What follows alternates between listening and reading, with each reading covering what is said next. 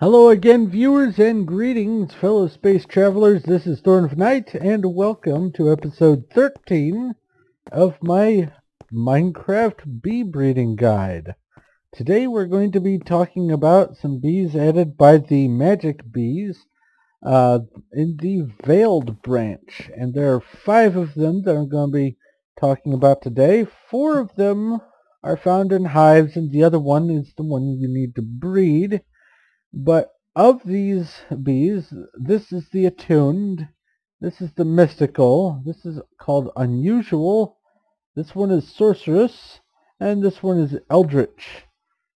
The attuned bee is going to be the hardest of the bees for you to find because it is deep underground, usually around the redstone nodes underground when you're digging, so it's not going to be easy to find these right off the bat. They are used in a few bee breeding recipes, so you're going to have to keep an eye out for them, and when you find them, just store them away and keep them safe. But some things to note: they typically like normal climate and humidity. They do need flowers, and they have no effects. And when I say typically, what I mean is these say normal, but this one has some tolerances, and this one by default doesn't like normal conditions. However, it does have some tolerances that allow you to use the normal conditions. You can go down 2 spots down to I think normal is down 2 from hot, or no, cold is.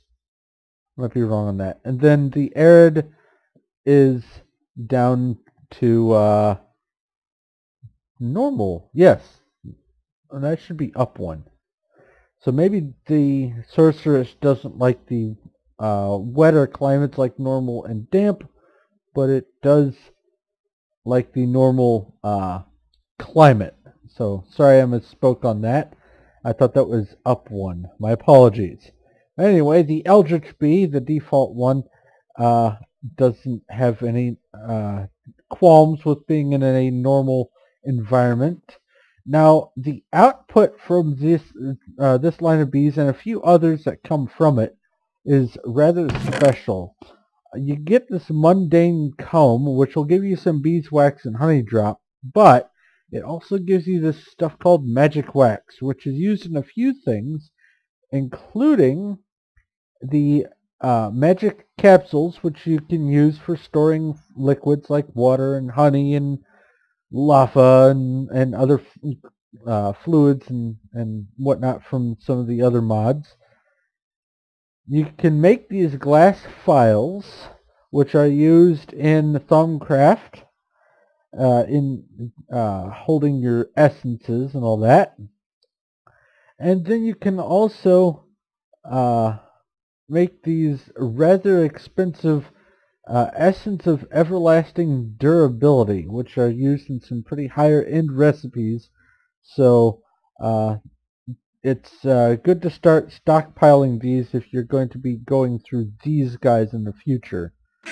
But let's go take a look at the Veiled branch and see what you've got in store for you.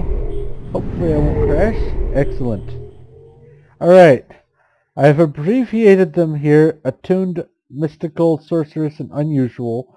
They are hive bees, so I have them labeled as 1. Now, in order to get the eldritch bee, which is the one bee that you need to actually breed in this branch, you are going to need the cultivated branch to get here.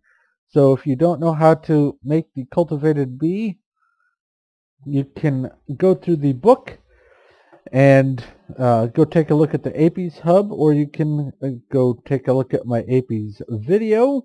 If you do want to go take a look at this yourself, I will be making a link to the download for this map in the description below. I have made this map in the Unleashed mod pack as part of Feed the Beast, so you are going to need to get Feed the Beast to tinker around with this map, because I've added a few little knickknacks here and there that aren't part of the bee breeding experience and are just solely for either decoration, that special door there, the obsidian pressure plate, or for light, or the ceiling, the glass in the ceiling here, which is not normal glass. It's actually called clear glass. But you are going to have to get the Unleashed mod pack to examine this map. But let's take a look at what you get here. Oh, I actually got all three of these Eldritch. Alright. Let's identify this thing and see how long it took to breed. 2 generations, not bad. Here's some of the stats. Let's compare it to the actual Eldritch, the default that you get from NEI. Not too much difference. A pretty fair notable difference here, and that's because of the bees that I used for breeding it. I have a selection here for you to use if you want to download and tinker with it yourself. So you've got all the different bees that you'll need, and I will toss these in here for you to examine yourself. Slight differences there, but let's take a look at the output. You can expect out of a purebred to get 2 drones from 1 queen, and I guess about maybe 5 out of 10 queens will give you a mundane comb, but that mundane comb, when you run it through the centrifuge, will give you about half a stack of honey drops, a little less than a stack of beeswax, and not that much magic wax. So you're going to have to cycle through these things a lot if you're going to go after this magic wax. But that's it for the output. One other thing to note, the Eldritch bee, as well as some of these, I think it's mostly the Attuned and the Unusual, might be some of the others, but they are used in producing bees for later branches. So this is a prerequisite branch that goes on to a lot of the other magic branches, including Abominable, Arcane, Supernatural, Alchemical, Skulking, and Thaumic. So if you're going after anything in those lines, you're going to have to get the Eldritch here and or find these hives, as well as the Attuned hive, which I don't have an example of here, because they are kind of hard to find. And I did spend a long time trying to get one, and I still didn't find one, so I don't have an example for it. I apologize. But that is pretty much all you really need to know about the breeding for this branch. So thank you very much for watching. I hope this was helpful. If you have any questions, comments, or suggestions, leave them in the comment section below. I'll do my best to respond. And if you like this video, please give it a like. I do appreciate that. If you haven't already, go ahead and subscribe so you know when my future stuff comes out. And I have another series that I'm doing sort of in conjunction with this, the tree breeding guide.